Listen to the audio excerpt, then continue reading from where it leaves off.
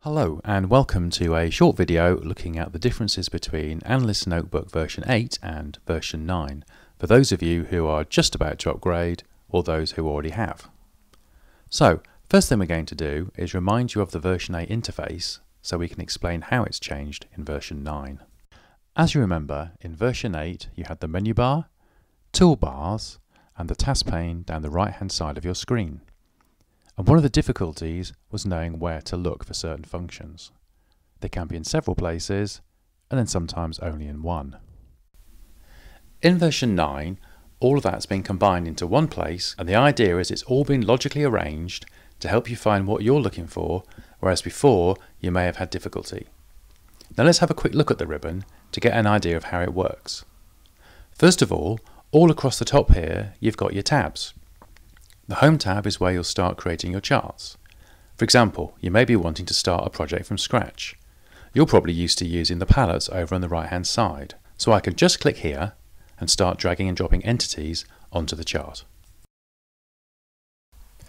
Now, the pane on the right has a new standard feature that it can be undocked, so if you have a second screen you can put it on the other side, or if you'd rather it was somewhere else you can move it to where you please. With all these screens that are dockable, when I move them, I get a little icon appear in the middle, assisting me with docking the pane to a particular part of the screen.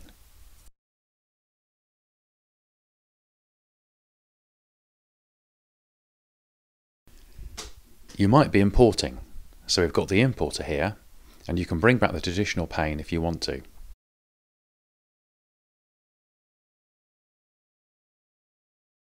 The next thing you might have noticed on the ribbon is the way some icons are bigger than others. The most frequently used, or more important functions are bigger. You'll also notice they have labels underneath to help you, and if you hover over it, you'll get a tooltip explaining what it does. If you use iBase, you use Connected Sources, where you can go to display the data sources pane on the right hand side, very much like you used to in version 8.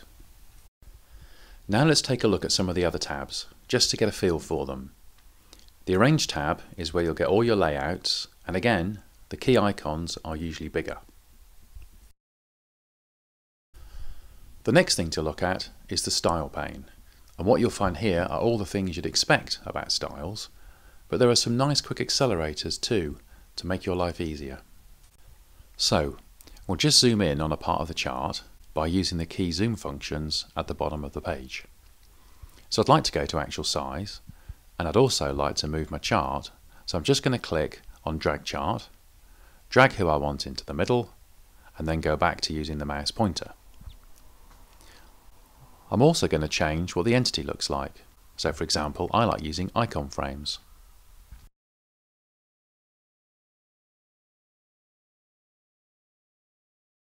I might want to change the font. And similarly, if I choose a link, I get all my link options available. So if I want to emphasize that one for whatever reason, I can. I can also show whether it's confirmed or unconfirmed. Behind the scenes, I may have some data I'd like to display. For example, I have date and time behind my link which I'd like to show. Again, things we could do before, but they're much easier and user-friendly now. The next tab we'll look at is Analyze. One of the things I used to use an awful lot in version 8 was the search bar, which is down the bottom of the screen.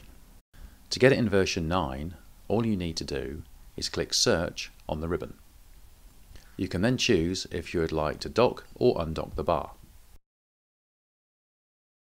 If you're looking for a particular person, for example, just type in their name and away it goes.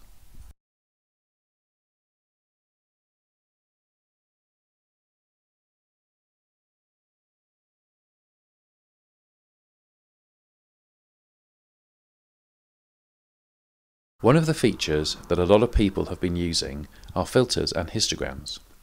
This displayed on the right hand pane. In version 9, once you've clicked on the option, it brings up the section as before. You can then start choosing the things you'd like to look at, for example entity type. In the very latest versions, it has been renamed bar charts and histograms. Select has a lot of nice features as well. One of the most common things you'll want to do is to choose things by the entity type or link type you used when creating the chart. Now I can easily select my item type, for example all the males.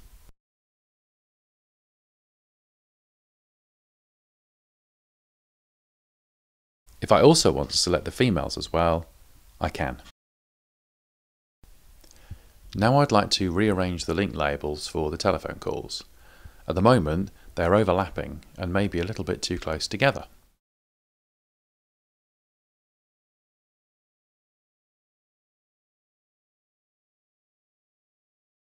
I can start to use the new function to easily select the telephone calls.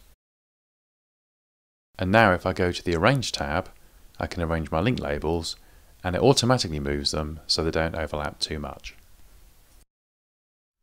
Now let's imagine I'm about to produce the final version of my chart. I'd need to go to Publish. One of the frustrations was you would always have to go to Page Setup to make sure it fitted on the page. But now I can just use Best Fit. The chart is now ready to print. So far I've mainly talked about the ribbon, so now I'll talk about the Quick Access toolbar in the top left hand corner. It's where I can do common things like make new charts, open charts, save and print. But what I find particularly helpful is that I can customize it. So for example, you can put the layout tools onto your Quick Access toolbar. To do this, you click the option button on the left. You choose what you want using the buttons in the middle of the dialog to add. Click OK, then there they are. Finally, let's put a number of these things together to create a nice workflow using some of these new options. So on this chart, I have some commodities being passed around. They're the blue links. What I'd like to do is to put them into a timeline chart, using the dates and times behind them. From the Select tab, choose Item Type, Commodity Transfer, and then copy to a new timeline chart. Now we have my chart ready to go. In summary, in version 8 we were used to using menus, the toolbar and the task pane. In version 9 that's all been combined into the ribbon. It's arranged logically in terms of the tabs and the options on those tabs. In each one, the bigger ones tend to be the most important. If you're not sure what one does, hover over it and you'll get a tooltip. There are also accelerators, for example the style changes we saw before. And finally, we have the Quick Access toolbar, which we can customize with the new features that we want most. If you found this video useful, please be sure to give it a thumbs up and subscribe to the channel. Also, you can visit our website for further information about the i2 courses that we offer.